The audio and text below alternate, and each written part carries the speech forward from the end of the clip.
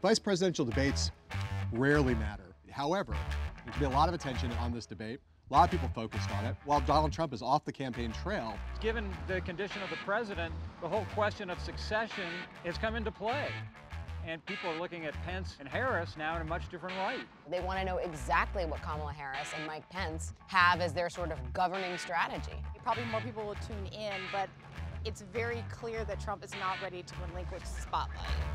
People understand now how easily it could be a situation where there may not be any other presidential debates. The first presidential debate, basically, it was a series of uncomfortable interruptions, and people didn't really get a sense of what either party was offering. This is the first time that they're going to actually hear a Democratic and a Republican candidate discuss policy.